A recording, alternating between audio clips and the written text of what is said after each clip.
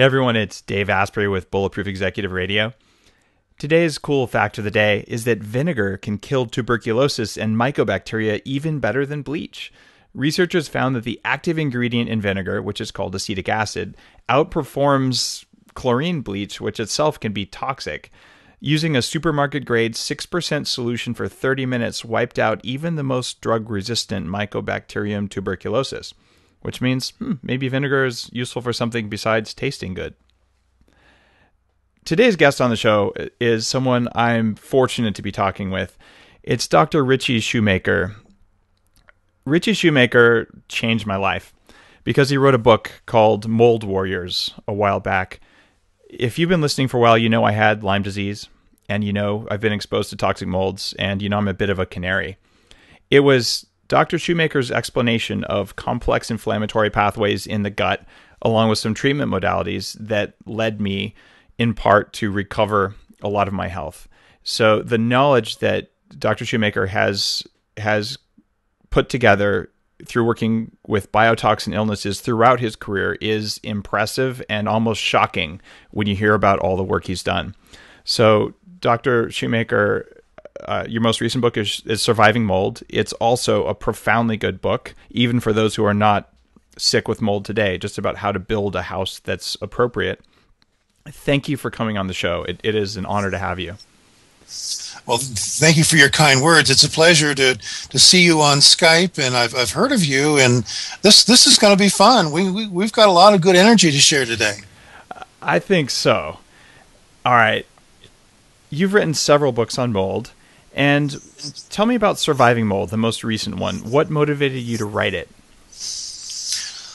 I had so much that I had learned since I published Mold Warriors in 2005, and there were so many pieces of the puzzle that were left out that it was pretty clear that it was time to try to put some time into expanding careful attention to detail on remediation and looking more carefully at how, in my mind, the U.S. agencies have kind of let us down as far as proper evaluation of sick people inside water-damaged buildings. And it was time to really say what the status of treatment was.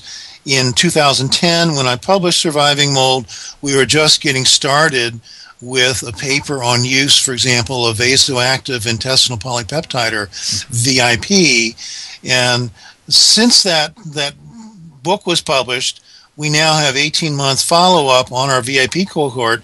We picked the worst folks, quite frankly, Dave, as well as you're doing. You wouldn't have qualified for the study. Maybe when you were initially ill, you would have, but yeah. Nonetheless, with VIP, we had two questions. Does the drug work long-term, and is it safe long-term? I guess that's four questions. But the answer to all of those questions was yes, it does. And we were able to show rather phenomenal safety. And we found some problems with VIP, that you can't use it for this and you can't use it for that if you have pre-existing conditions of different kinds. But if you've met all the criteria, VIP truly was just what the doctor ordered. And when Surviving Mold came out, it was like, this looks pretty good. And now where we are is, geez, how can we let people walk around without regulation of inflammation from things like VIP? And we're using VIP in some hands with docs that are not retired, quite frankly, to overcome some additional obstacles, and we're looking at those to create races of Supermen, in the sense that you can no kidding, you can improve exercise tolerance, you can improve cognition. It is genomically active, and Dave, boy, that's another talk for another day. The real issue is that we can look at fingerprints of what inflammation is doing, not just in your brain, we talked about before the show, but also in human gene expression. So Mold Warriors was a good start, I thought. My mom liked it, my grandmother liked it, and all that. But Surviving Mold, my wife just says, look, do not write another 500-page paper or book. And I said, okay, I didn't. It's 800 pages. So Mold in Peace is what we call that one. But the next book is getting ready to come out maybe this coming year. And it's going to be looking back as, now that I've looked death in the face for my own illnesses from mold, and that fortunately has left me alone for a bit. Where do we go from here? And where we go from here is inside the human genome. Yes. What percentage of people are particularly sensitive to mold in your experience as a 30-year practicing physician focusing on mold and other environmental illness? We have collected statistics on over 10,000 cases and 2,000 controls, and we've looked at the genetic makeup that these folks have. The immune response genes, or HLA-DRs, a series of areas on chromosome 6 that are understudied, but remarkable in what they're doing as far as taking a foreign particle, an antigen, and processing it so that our immune response can make an antibody to it. And in this group of HLA-DR, we see consistently 25% of people cannot make adequate antibody responses, and they're the ones that comprise over 95% of people who have an illness from water-damaged buildings. Now you're going to say, well, geez, 95 is not 100. Biology is not 100%.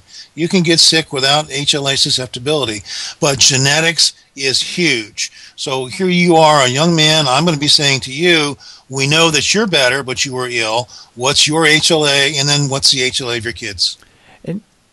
In my experience, being the 1 in 4 who gets completely whacked upside the head by a moldy environment, one you don't know you're in the first time, especially, like all of a sudden life falls apart. I remember going to the doctor and saying, I feel like I've been poisoned. Like nothing works. I'm wrecked.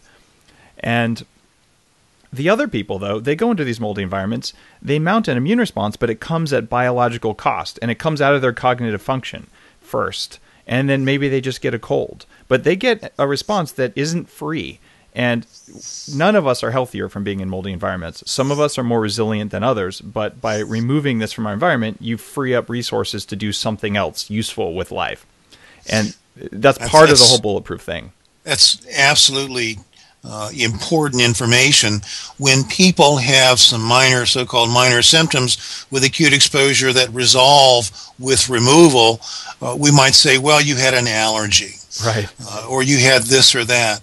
But basically what you had was your idea of being bulletproof is that you were shot and hit.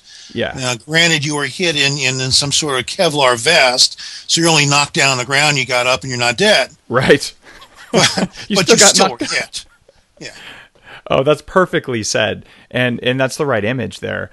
So when I work with people who don't have those genes, or at least don't appear to, because they can go into places that would really give me my forehead swells up and I feel like crap when I go in there and I go through a detox protocol. They still don't do as well, but they just, I've got a headache and I got a sore throat, but I'm fine the next week. And they're back in the saddle without taking activated charcoal or anything else. So we're talking about breathing mold and damaged buildings and genetics. So 1 in 4 people are at serious risk, and the rest of us have various degrees of performance decline that happens in the presence of this. What about food molds?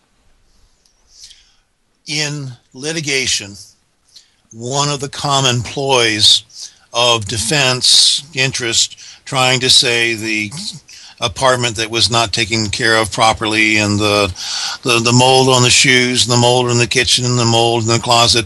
Well, that's not the problem. Yes, there was an illness, but it was all from eating mold. and you had an esteemed group of practitioners set up their own college. It's not a board, but the American College of Occupational Environmental Medicine said, no, mycotoxins need to come to a certain level to make people sick. And we all snicker, saying what a bunch of garbage that is. But then they say, but because you never get that level, the illness comes from ingestion. So that became one of the ploys that I had to refute as an expert in mold litigation.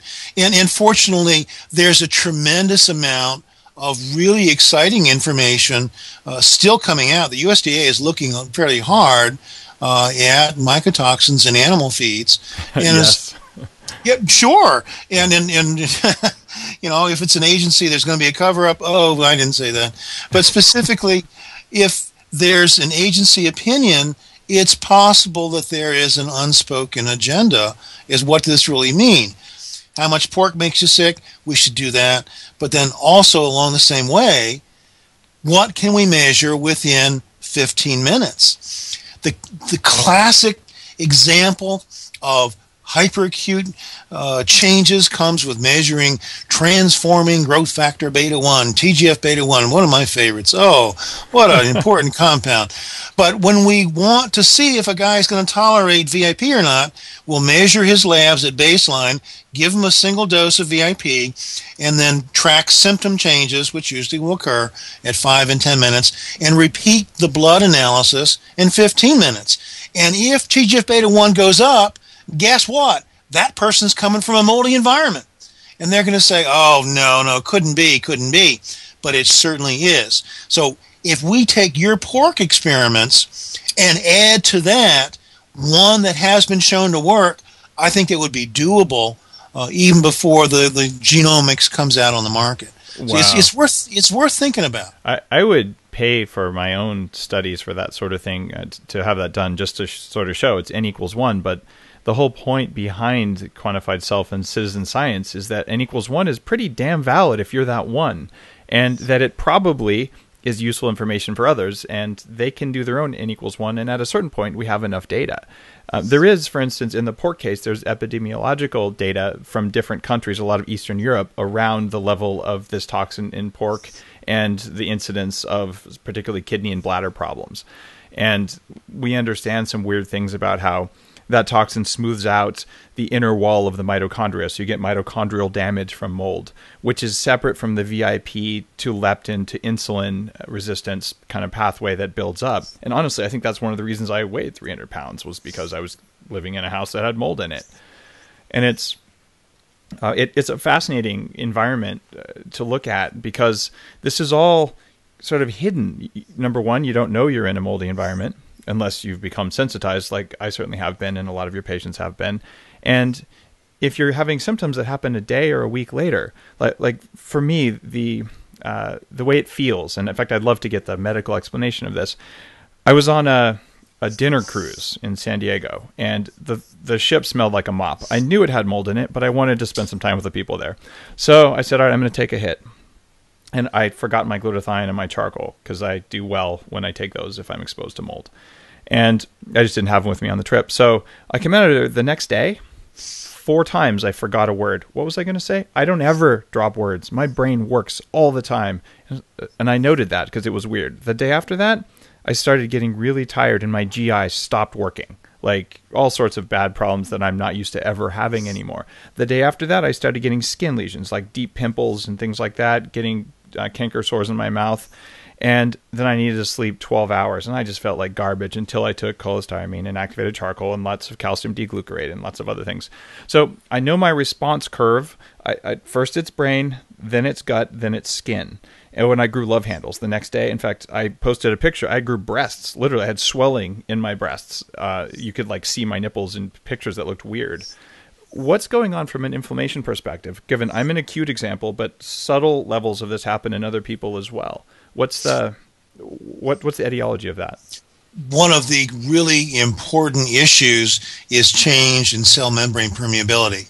We know that with NeuroQuant, which is done in California, not too far north of San Diego, that we can look at changes in some structures of the brain where they develop microscopic interstitial edema, a long way of saying that you can't see this swelling of a brain area with an MRI, which is macroscopic. So this is microscopic, but the swelling is between the cells. So you have increasing leakiness of the blood-brain barrier. Fluid and plasma particulates will move into particular areas, so you can sum as a whole enlargement of a say forebrain parenchyma or cortical gray, something like that, in the part of the brain. But that's happening on a microscopic basis. Now, the changes hyperacutely in brain clearly are due to blood-brain barrier permeability changes.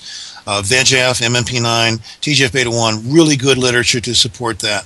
And that's one reason that we measure those. And it's kind of interesting that we also know that TGF-beta1 induces production of compounds that block correction of brain damage after the fact. So that if you have traumatic brain injury, if you got concussions and all this stuff, you start making stuff called glial fibrillary acidic protein. The name doesn't matter, but specifically that stops the reassessment of interaction of these fibers called Purkinje fibers in the brain. So not only is there an acute injury, but that acute injury is multiplied by a genomic change. In the gut, much quicker. I thought that you were going to say that your gut was coming before your brain. I feel it in the gut first, but I don't get Okay. I don't get like bad gas and diarrhea and all that. I just feel my stomach's like you ate something bad. Like I know, but there isn't like any external sign. Some of the best work done at so-called leaky gut has come out of the celiac groups that look at tight junctions. The same tight junctions that are part in the blood-brain barrier are paralleled by analogous, but not exactly the same structures in the gut. And those are loosened rapidly, especially if you're low in melanocyte-stimulating hormone, or MSH. So that if your MSH is cooked, and most folks that I see are, specifically your predisposition to develop hyperacute changes in GI is multiplied. Added to that is the tremendous increase in bile salt production hyperacutely. This is one of the things that we see as bile flow is slowed by an inflammatory response. The bile salt production gets upregulated in an attempt to move bile along. That doesn't work, and you get sludging of bile, and then reflux of bile back into the stomach, and get lots of misdiagnoses of what's wrong with abdominal pain and bloating and belching. But specifically, as those bile salts move down further in the gut, they can add synergistically to loosening of some of these tight junctions in jejunum and ileum. So it's not just one element. Now, you mentioned the pigs, and I want to go back to the confounders. You know full well that in a moldy building, you've got bacteria, you've got actinomycetes. Well, you get all this stuff. Well, show me a good animal factory, like a hog factory or a pig factory, that doesn't have some kind of lagoon around full of particular kind of nutrients. And guess what grows there? Cyanobacteria. Now, huge problem in North Carolina, where pigs and chickens both have these type of problems, is many of these lagoons are full of now Cylindrospermopsis and Microcystis, and that adds to the inhalation of pigs and hogs of what's growing out in the lagoon. Now, people who aren't familiar with your work, most of the people listening to this probably aren't, should know that you got started being an amazing medical detective looking at what happens with these toxic blooms of algae and how they create chronic neurotoxins that survive and can enter the water supply and have killed people by causing this sort of inflammation. And this is how you got down the chronic neurotoxin, down the biotoxin path. So you're saying that original work now is illuminating what's happening at industrial animal farms where they're allowing this to happen, and it is airborne, correct? Yes, indeed. You know, the particular cyanobacterial toxins will be volatilized in association with water droplets. So they're not evaporating, but they are in the air. You can breathe the air over the body of water. The wind can blow it. Some of the classic examples in Florida in Lake Apopka were people having measurable amount of microcystin in 6th-floor condominiums 250 yards away from the shore of the lake. And it's like, how did this get here? We had the same problem with a guy in Wisconsin. You say, well, Wisconsin's a hotbed for microcystis. Sure, it's 50 degrees below zero there now. Well, actually, between this guy's apartment in Lake Michigan, he's outside Milwaukee, is this beautiful lagoon full of blue greens. And, then here you are in California with people, eating blue-green algae for health benefits out of Klamath Lake. Now, like Klamath Lake had a big outbreak of microcystis. It's like, wait a minute, this just doesn't make a lot of sense.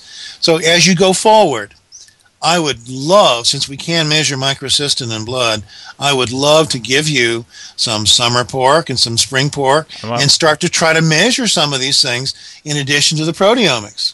That would be fascinating, and I'd be happy to be a guinea pig. And I know how to get myself back in the saddle within 2 days, even if I eat the world's worst pork. But I'll pay for it. Cool. So, wow. I thought you were going to tell me that chicken was also doing the things. Because one thing that... I just don't eat chicken. It's gross, and it's full of bad fusarium from the corn. Like, chicken's just not a good source of polyunsaturated fats either. So I just don't think it's on the optimized human diet.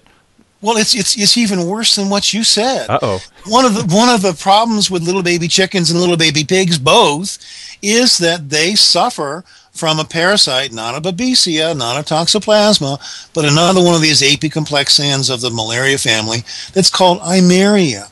Ooh. And Eimeria. And Eimeria kills little chicks like crazy. And granted, they're only 10 cents a piece, but boy, that adds up if you got 40,000 little chickens and 10 cents times 10 cents. What do? They put in monensin and nigericin, which are polycyclic ether toxins, into chicken feed to make sure that you kill the Eimeria parasite before it starts growing in the baby chicken. And what these compounds do is that they, in association with receptors that will pick up mycotoxins, are phagocytosed or engulfed into antigen-presenting cells. And monensin and nigericin, same with insulin receptors that are internalized, will prevent release or opening of what's this endosome, as we call it, this little goodie that comes in the antigen-presenting cell that you need to stick an HLA molecule on to recognize. They will prevent that release. And so if you are wondering about where your type 2 diabetes came from out of the blue, my question is, did you listen to all those people who said eat more chicken and less beef? Because now you're eating monensin and nigericin, which will create insulin resistance because you sequester insulin receptors and insulin inside antigen-presenting cells. And the same thing happens with mycotoxins. And in fact, monensin is one of the things that protects against some mycotoxin poisoning if you are eating that at the same time you're eating stockpiled foods. So it's interesting. The rounder you go, the faster you get. You keep on seeing more links. And what other compounds are in these foods we don't know about? Can you tell me where all the strontium is coming from in the Potomac River? And what are we doing with arsenic, saying that is a growth stimulant? It used to be put in chicken feed all the time, and finally it's being taken out. But what is this stuff doing, getting in the chicken that we eat? It is not something that I prefer to put in my body, and I decided a long time ago, when I go out to eat, if it's not grass-fed, pastured, fed stuff by usually small farms, I will eat a vegetarian, soy-free, corn-free, grain-free meal. In other words, I bring my own butter, and I put it on top of a whole bunch of steamed vegetables. And maybe if I'm feeling like I want carbs, I'll have some white rice, which has had the outer layer of it polished off where more of the mold toxins form. Not to mention the naturally occurring toxins that occur in the outer layer of the brown rice anyway. So it sounds like I'm totally a nut, except there's thousands of people who are as picky as I am now because they tried it once and their skin cleared up and they lost weight, they stopped being inflamed, their brain cleared up, and they're just dialed in. And then there's a bunch of other people who tried it and they just felt really good all the time instead of feeling highly variable. So I think this is a much bigger problem in the food supply than anyone talks about. I mean, am I just being picky here, or it sounds like you're kind of on the same path? The issue that I face is that we need data. Yeah. And, if your N equals 1 study is added to another N equals 1 study, then let's get N equals 100. And there are mechanisms to do that, but we really do need to follow the principles of science. Yep. So it's one thing for you with 101 podcasts now to share what you know, but I'm going to make the pitch that what you know needs to be looked at as carefully as anything else. Yes. Otherwise, you're going to be just some kind of wacko spouting off on the radio. But if instead you are a prophet, and I suspect you are, then what we really could do without too much trouble is develop a research design, find some funding, it shouldn't be too expensive, and actually look at this. How much funding would something like that cost? I don't know. I've never done anything like that. If we did this right, I would imagine that $25,000 would do a study that would be enough to show evidence that there is a problem. So it's not zero, but it's, that's what people donating their time, just paying for labs and supplies and all this. The answer is going to come from genomics.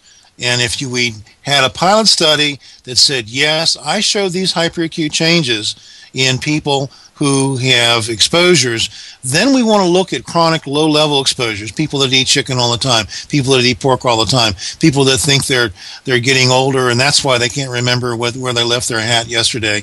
That's when the genomics will tell us what their fingerprints are. Out of 25,000 genes, for example, we've got 350 in the fingerprint for mold, and I can tell you with one tube of blood whether you're moldy or not. Same thing with the NeuroQuant. We can look at your brain the same way.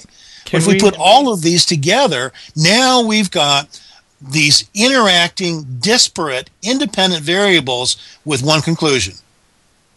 That's the food did it. All right. I will work on ways of putting something like that together. I think there's probably enough demand to do like a Kickstarter or something where we get enough people who are interested to contribute a little bit and do a study, because I have zero doubt that this is a problem. I've seen it in pro athletes, people who aren't moldy sensitive, but they're just off their game, right? It's smaller changes. And so I'm on board with it. We'll figure out how to make something like that work. It's called a proof of concept study. And as such, it's not going to be double-blind placebo-controlled. It's not going to be anything other than one data set from one group that we compare to known controls. We've already got the data on controls. We don't have to reinvent that wheel. That's a hugely important wheel. So much of what I see and a lot written about mold now just does not have any control groups at all. And golly, you can't do anything about conclusions without control groups. But we've already got them. So if your ideas are solid, and let's assume for a minute they are, then we can show unequivocal, objective parameters, and not just that I had trouble finding a word 4 times on Sunday. Yeah, there's no doubt that science backs this up in my mind. And if it doesn't, then there's something else going on. And what I would do there is I'd say, all right, let's look at the gut. Like, what's the gut biome look like? What are the bacteria that are growing in your stomach, and how do those interact? And I've read lots of research about how those break down certain mycotoxins. So there may be another set of data we need there, but the effect is there for me and for enough other people that at this point, with the amount of specificity from the people I've talked with, I don't think it could be placebo. Just because people, they're doing great, and then one day they're like, what the heck just happened? And then they trace it back to, they did something that obviously would have introduced a mold, and they were, they were down for only a half hour. But still, it was a half hour of fogginess that they weren't used to. So one of the things that I'm hoping that you'll do as you consider this is looking at changes in gut bacteria. If we are looking at bacteria and fungi and any number of kinds of compounds that will break down mycotoxins in the gut, people like Jeremy Nicholson, this is BioMC. Yeah, Ubiome. Ubiome it's one of the genetic studies of the gut. I've been working with the Ubiome guys. Anyway, didn't mean to interrupt your discussion there, but Jeremy Nicholson in the UK has been one of the pioneers looking at what he calls metabolomics, and other people call other things metabolomics, but specifically he's looking at metabolites present in urine that do change fairly hyperacutely as well.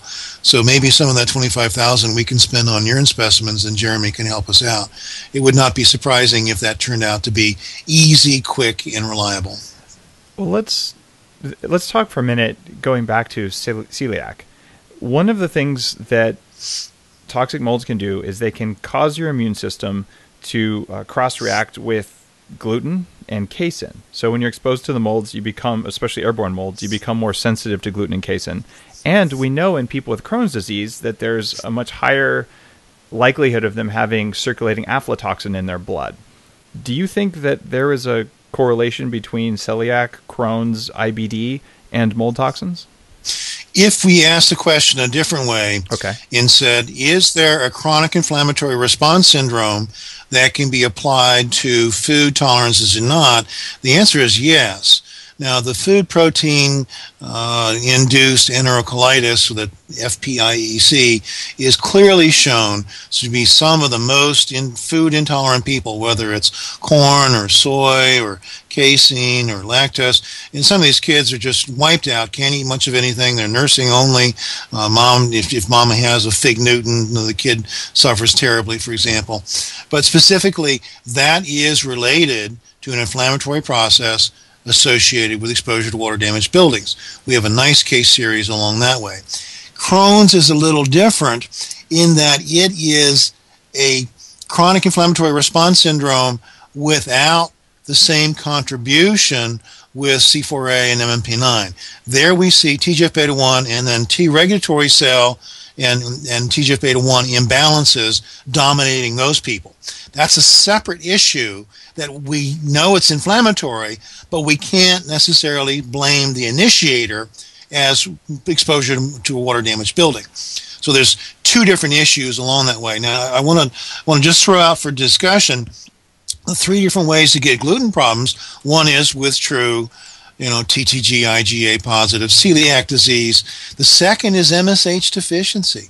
MSH, and there's a nice paper from James Lipton and Anna Catania looking at MSH resident sites in the gut, and it's everywhere. When you don't have MSH, regulation of autoimmunity and autoimmune problems in the gut starts to fail tremendously, and you will see loosening of these tight junctions and actually gluten now localizing in the tight junctions where before they didn't. The third group of people I haven't figured out, and I appreciate your comments on this regard, they just can't handle gluten at all. They don't have antigliadin antibodies that the MSH deficient people will have. They don't have TTG antibodies. But if you give them gluten, they go to hell in a handbasket. So the real issue for them is, I'm sorry, medical science doesn't have the answer of why, but for now you're stuck and you can't have it. Could it be a gluteomorphin effect? Just the opiate effect that comes from improperly broken down gluten going into the brain? They feel like crap? Reasonable question. I don't think anybody has even looked at that as far as the effect of any gluten compounds in the brain. If there is published data on that, it's not something I've read. Of course, that doesn't mean too much. I believe there is some on that. In fact, I reference it probably in my Better Baby book. If memory serves, it's there. And I'm giving a talk at the Autism One conference coming up here, which is a conference for parents of autistic kids. Where I'll be talking in part about mold and toxins and things like that, and my own experiences. So in the people I've worked with, also Dr. Tom O'Brien, who put on the Gluten-Free Summit, has spent years looking at autoimmune responses to gluten, just a total genius of a guy. We've also had some conversations both about mold cross-reactivity with gluten as well as that opiate effect of it. So I'm certain, given that those two, from those two sources, that there are valid studies. I'm pretty sure I've read one too, but it's foggy. So I would love to learn. There are so many holes in my knowledge that when I listen to smart people tell me things I've never heard of, the answer is feed me, Seymour. Let me learn a little bit more here, because I've been stuck in my own little niche of the world for so long, and still haven't got that thing figured out right. So that if you ask someone like me to comment about something I don't know about, I'm not going to be of any help to you. But if you take a study that's a proof of concept study and you put two things in and neither one is known to be related, you're going to lose any credibility of that study. So pick one and follow through with it. The autism group of people, I don't think that mold is causative, having seen a small number of autistic kids, maybe 100 or so. But I know full well that if you take an autistic kid and you make him moldy, you sure make his autism worse. So inflammation is not a friend of the autistic person.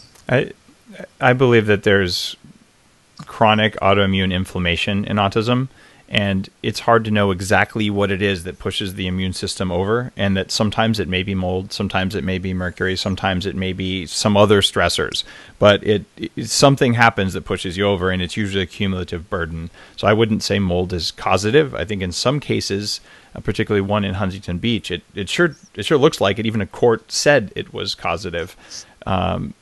but it's one of those things where it's certainly not beneficial for anyone on the planet, and it's much more harmful to some than others, which is one of the reasons I focus on that in my work. Now, let's switch gears a bit, and let's talk about things like wheat, corn, soy, or dare I say coffee. What's the mycotoxin risk in your experience? Like, what's the potential health impact of people eating these things that sit around and do spoil during transport, storage, during growth? How important is it? We have looked at aflatoxin as our target and have not looked at stored wheat or stored corn or stored coffee. So I'm somewhat at a loss to answer that with any data. But in answer to one criticism of my ideas in deposition, I had some 10 people that were really good folks and willing to go along with a wacko idea, who I asked to eat as much peanut butter in a day as they could. Ugh. And, on average, it was about 6 pounds of peanut butter per person. Wow. So, and this was good Skippy chunk, and maybe someone's a Jif fan or something else, but I had Skippy. And we looked for evidence of aflatoxin poisoning despite FDA regulations and rules and limits, and we found no change in any of the markers that I could look at in blood. Now, that was not proteomics. It was a limited number of testing. It certainly was not genomics. But the whole issue is that in all of these ideas that you have, whether it's coffee, whether it's this or that, any assessment we've got has got to include your friend glutathione. Glutathione deficiency, I think, is overstated. David Perlmutter called me the other day. He's getting ready to retire and wants to do some phone consults like I do, and he wants to do some teaching. And what's it like not seeing patients? Well, you're going to miss patient care like crazy. But he's, in my mind, is the father of glutathione data. That great study that injected a guy with Parkinson's, and for 45 minutes, he was fine. And Rich Van Kenijenberg, for the longest time, wanted everybody to be on glutathione, this, that, and the other. And then there are some docs that swear by glutathione. And yet, when we look at the effect of glutathione supplementation, whether it's by injection, whether it's by tablet, whether it's underneath the tongue, and try to show measurable changes in proteomics, it isn't there. Glutathione is cited repeatedly as contributing to breakdown of mycotoxins in gut and duodenum. So can I refute that? No. So mycotoxins might be there, but do they get out of the stomach? And with patulin, we know that a very small percentage will. And if they get out of the stomach, if they get bound to a receptor that binds onto a free acetyl group, if they are engulfed by an alveolar macrophage, for example, or an antigen-presenting cell, and monensin's around, that mycotoxin will go into the side of the cell, and the cell will die. This idea of program autophagy is one of the cell basically killing itself, or apoptosis goes along with that. But basically looking at consumption of the organelles of a cell as a defense mechanism, because some cells will take things we can't metabolize and can't process, suck them in, and then the cell gets chewed up. So that becomes the mechanism to destroy things. In AUTOPHAGY. Yeah. Autophagy is an important concept. And we use intermittent fasting on the Bulletproof thing in order to increase autophagy, and protein fasting once a week. So definitely. Okay. But along with that, I don't know what microbes in the gut are going to break down mycotoxins. Because face it, these are energy-rich compounds. They're carboxylic acid ethers with lots of oxygens, lots of energy tied up in double bonds. Man, this is fertilizer for somebody. Yeah. And I don't have it in the front of my brain, but I've seen the studies on which species break down different mycotoxins, and it's all a question of where in the gut, where are they absorbed. It's complex. I don't think we have all the answers there. And the comments about glutathione are really interesting. I know for cognitive function purposes, I feel a noticeable difference on glutathione. I make a liposomal glutathione with a lactoferrin molecule on it as well. So it absorbs through the gut lining, using actually the same mechanism that one of the pharmaceutical companies uses for delivering large drugs into the bloodstream. So it's a extreme bioavailability version of it. And when I've been exposed to a moldy indoor environment, less so from just food, taking 5 doses of it, for me, makes my brain feel better. Like I can start thinking again relatively quickly versus when I don't take it. But I also, separately from it, I take charcoal, I take cholestyramine, I take a bunch of anti-inflammatory stuff, and I basically knock the inflammation down in every pathway I know of, and I increase glucuronation with calcium D-glucarate. If you have one change that you've made, you've got a stable program, and you know that this nifty liposome that you make is reliable and all that, that one is an even quicker and less expensive proofs of concept study to do. And for all the, I call them environmental docs that love glutathione, I keep on saying, where's the data? Where's the data? Bill Ray had some data. He had multiple variables thrown at the same time. And if you don't control for multiple variables simultaneously, what do you have? Nothing. And Bill Ray's stuff works for some of the worst patients I've ever seen. And it's a glutathione thing? He has glutathione. Okay, he has saunas. He has allergy treatments that he makes up. I mean, he's a really bright guy. But at the same time, if someone like me comes along that's not as bright as he is and says, I'm going to try this too, can I reproduce what he does if I don't have something written down in a cookbook? And that's the whole idea of having protocols, which is where I come in to say, look at you, you've got individual variation up the wazoo in what you're doing, and how do we know that liposome is making the difference if you've done 4 interventions at the same time? But there's answers, and it's your enthusiasm and your youth that will contribute to getting these kinds of answers out there. The idea of citizen science, the N=1 thing, comes into play here, and there's the single variable testing.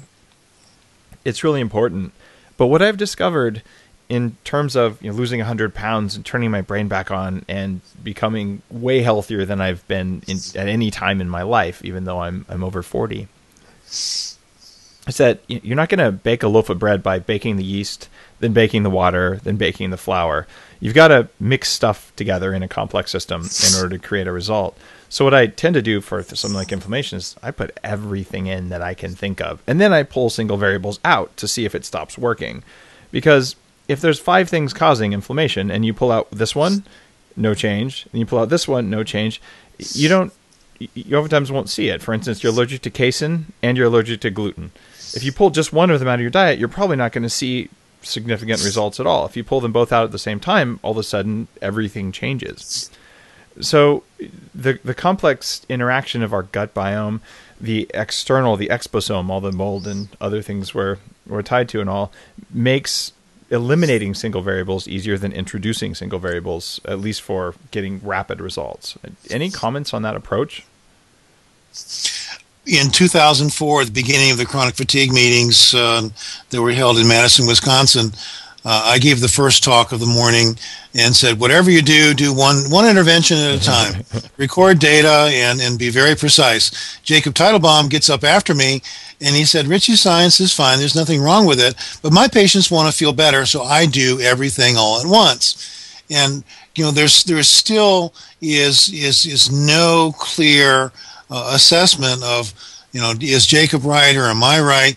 But if what Jacob is going to do is going to be sent to many people with heterogeneity of genomics, heterogeneity of genetics, heterogeneity of inflammatory responses, he's going to find that some people get better, some people get worse, and some people have no change. But he's not going to know any one of those 3. Now, your idea is a variation of that, which is to remove one at a time. For example, it's very common for people that I see who like supplements to take 20 different kinds of supplements at a time. And they'll have this, that, and the other. And I say, okay, do you know that your silymarin is actually helping? Well, I don't know of any difference.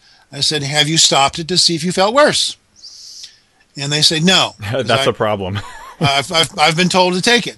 But if you say, okay, let's get some of the inflammation cleared up, and then take your supplements one at a time and remove them, and to do this basically repetitive re-exposure trial. We're going to take you off it. Do you get worse? And if so, we'll put you back on it. Do you get better? Yeah. And similarly, if we take you off something and you get better, then do we give it back to you and do you get worse? So you're doing, with foodstuffs, for example, taking away casein and putting back casein and see if they get better. There are different variations of the same thing, but I think you're still trying to address things in a more scientific manner than to say, take 20 supplements at once and I'll see you next year. Oh, buy the supplements from the lady at the front desk. It's $1,000 today for your half-price bill. Yeah, it's a frustrating thing because the practitioners that I work with, they know that people get better on the supplements, but they don't always know exactly this is the one that did it. And I decided a long time ago that one of the cheapest things I could have was expensive pee. In other words, I know that some of the supplements I'm taking might not right now be doing something, but I also know that what I eat, what I breathe, whatever else I'm exposed to, the level of stress I'm under, that'll change. And having the raw material there probably isn't harmful. And if I can find research that says it is, then I'm probably not going to take that vitamin. So it's one of those things that it is very individualized. And the notion of biohacking, of using devices to track how we're doing. I'm an advisor to the HeartMath Institute. So, is heart rate variability a good measure for whether those supplements worked or not? Did it drop or did it go up? Because heart rate variability is a pretty neat short-term sign of the overall level of sympathetic nervous system stress. And I can tell you that my sympathetic stress goes way up when I'm exposed to toxins or when I'm having a hard time excreting them. It does for everyone. I'm going to stop you on that, okay. just for fun.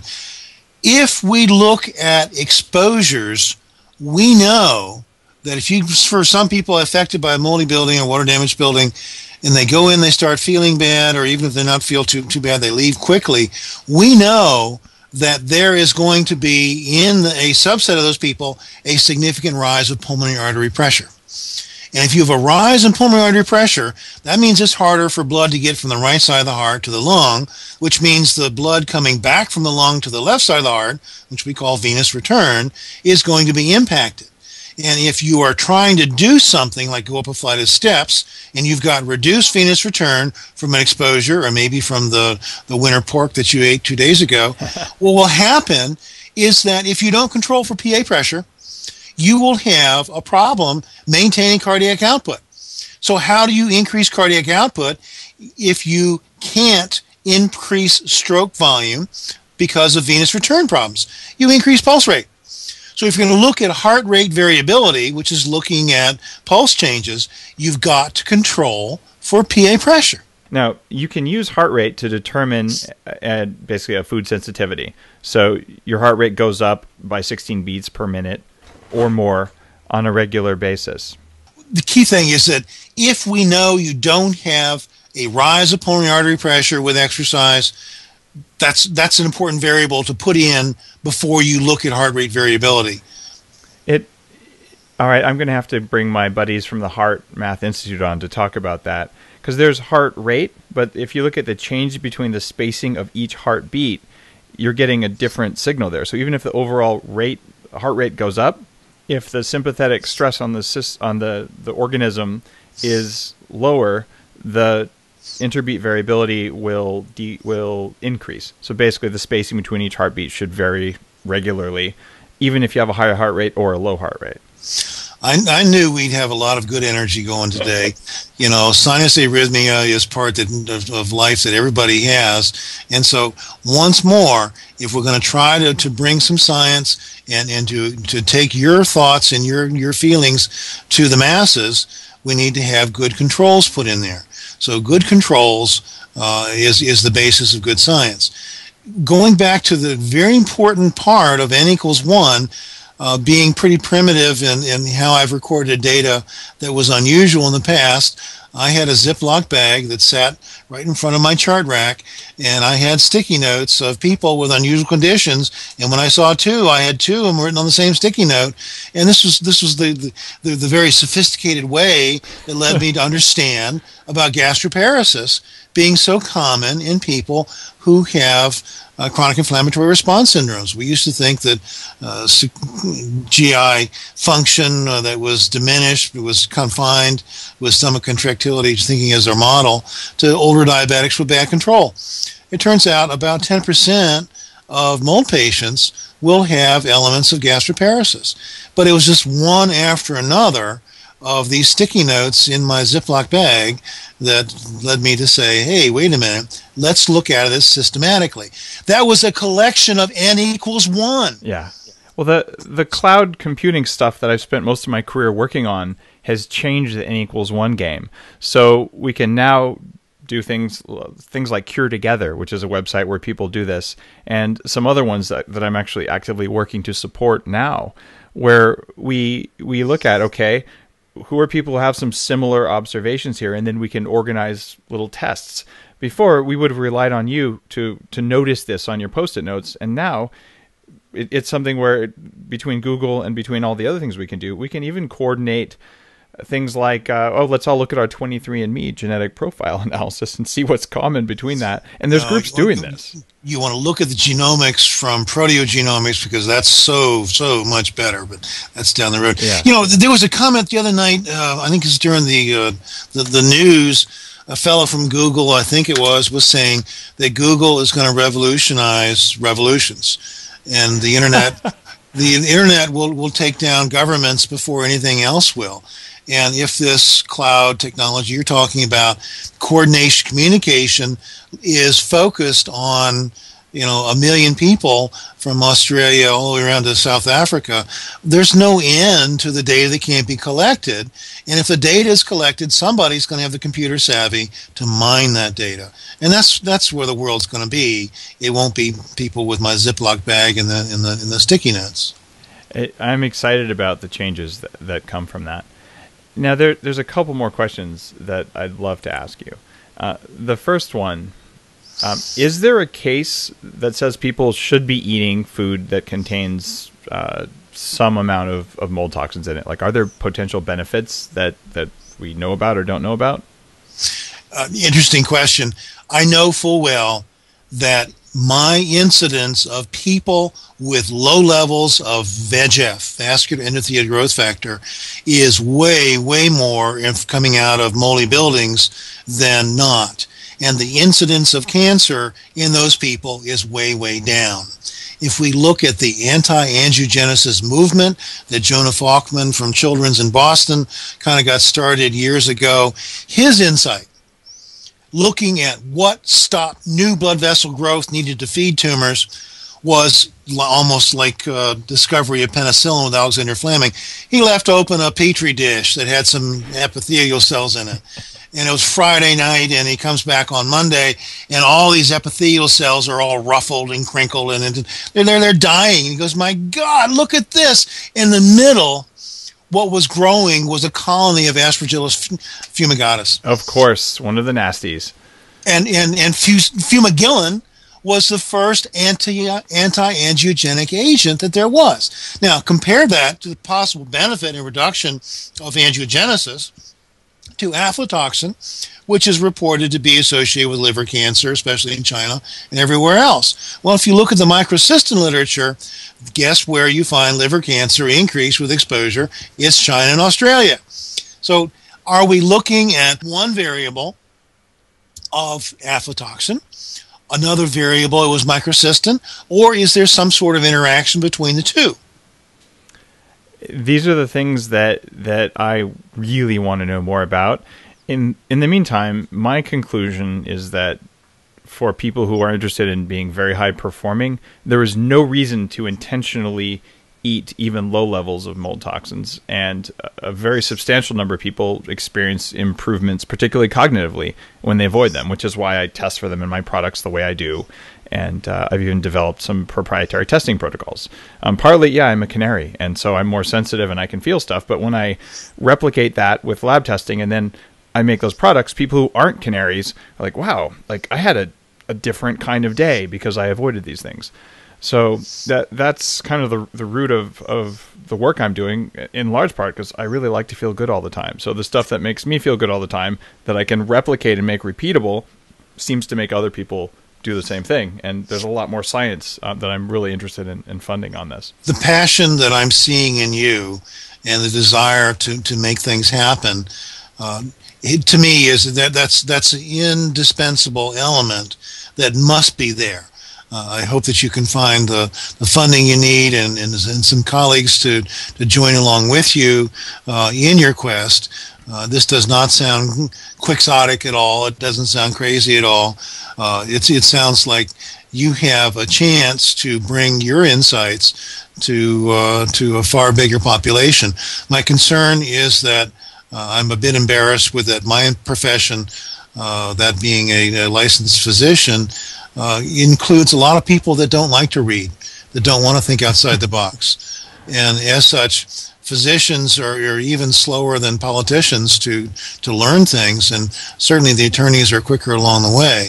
So as you go forward in your quest, always challenge your own thoughts, your own hypotheses from today. Challenge those tomorrow. Now, that's part of my bulletproof world, is to say, did this assumption that I made actually bear out? And another bulletproof idea is to the key to understanding, thank you Aldous Huxley, is casting out false knowledge. Yes. Here you've got 23andMe is fighting with the FDA. They haven't done anything as far as their stuff since December, thanks to a federal agency. And if they're right, good. Get the data put out. But it is just a stumbling block, because until they can pass agency review, people are going to throw rocks at them. So, and it's a reality. I get some rocks, and the cool thing is there are certain things you can do where it's painfully obvious that it worked. Like, I lost 10 pounds in a week, and I had the best week of my life. At that point, there are a few regulatory agencies in the world that are going to stop people from wanting to do more of what makes them feel much better. And so if you can't feel it working, then it's probably not as good as it could be. Well, we're out of time, but there's one question I've asked every guest on the show. And that question is, what are your top 3 pieces of advice for people who want to perform better? This doesn't have to be just from your work as a physician, but your entire life's lessons, 3 most important pieces of sage knowledge for us. The most important one comes from the Greeks, and that's to be true to yourself. The being true to yourself means that you're honest, means you're thorough, you look at things with rigor. The second piece that I have to remember, since I tend to say too much, is the tongue is the enemy of the neck. And by all means, recognize who your audience is, what your audience is going to be saying and thinking, and then recognizing as well is that if we really want to look at any kind of social situation, you need to look to see where the energy is. For some people, it's sex. For some people, it's aggression. For some people, it's money. Some people, it's power. In your case, I see the tremendous driver being knowledge. And as that, I will just go back to the Aldous Huxley quote, is that as you refine your knowledge and as you continue to cast out false knowledge, then when you have the understanding, then you're ready to go forward, and people can throw all the rocks they want, but your understanding will take the day and win it. Wow, that's awesome. Dr. Shoemaker, thank you a ton for being on the show today. It's an honor to get to talk to you in person because your writing has literally helped me understand some things about what's going on in the gut, what's going on with inflammation. That has not just helped me, but it's helped the people that I've worked with, the people, some of the writing I've done where people have read that and been helped. So your knowledge is definitely spreading. And where should people go other than to buy your books, Mold Warriors and Surviving Mold, on Amazon or somewhere? Do you have a website that they should go to? SurvivingMold.com is just filling up with really nifty things to look at. We're bringing in writings from multiple other practitioners and providers. There's a lot of remediation. That's a good place to go. There's an awful lot of free downloads. Frequently asked questions are important. People should really know what their visual contrast sensitivity test is and what that of their kids is. You can do that. It's a few bucks, but it's worth looking at. We didn't talk about that, but let's do that. Another day. It's out of order. If you have 30 seconds to explain what a VCS test is, it was on my list of questions. I just forgot to ask it to you. If we look at the reduction of blood flow into certain organs, we can measure using MR spectroscopy rising lactate in the brain. But how can we measure the so-called capillary hypoperfusion elsewhere in the body? And we can measure directly velocity of flow in blood vessels in the retina and the neural rim of the optic nerve head, and reduction of flow will create a neurologic deficit in a function of vision that impacts what's called contrast, and that's the ability to see a gray image against a gray background. If you think for a minute of a white image and a white background, if you're driving along on a sunny day in Florida where everything is made of coral and this nice blonde lady with her white shirt gets out of her white convertible, are you going to be able to see her of white on white? If you're a fighter pilot, are you going to be able to see the MiG coming out of you at the gray on gray? Contrast vision is one element of our neurologic function of vision that's affected dramatically and rapidly by capillary hypoperfusion coming inflammatory responses. We can measure it, record it, use it as a monitor to show improvement with therapy. Also, it'll show relapse if there is re-exposure, but it also will show us stability if there's no exposure and treatment has been obtained. So the translation of that for people who are listening, this is a biohacking technology. By looking at the test that Dr. Shoemaker has created and seeing if you can differentiate between fine shades of gray, you can tell something about the state of your brain that you otherwise wouldn't be able to tell. It's pretty cool. I've used it myself. You know, I never have thought about that as biohacking, but you're exactly right, and thank you for that. It was worthwhile talking to you, not just to meet you, but to learn about VCS as a biohacking device. That's cool. Thanks, Dr. Shoemaker. Have an awesome day. Okay, man. Keep in touch. Bye-bye. I'm a Bulletproof Babe. And we totally didn't... You need that T-shirt. You need the Bulletproof Babe T-shirt. Oh, my God. I'm taking a note on... Marketing. I'm taking a note on that one. Thank you. So people really should know that, like, we don't sit ahead of time going, "Ooh, let's talk about each other's products."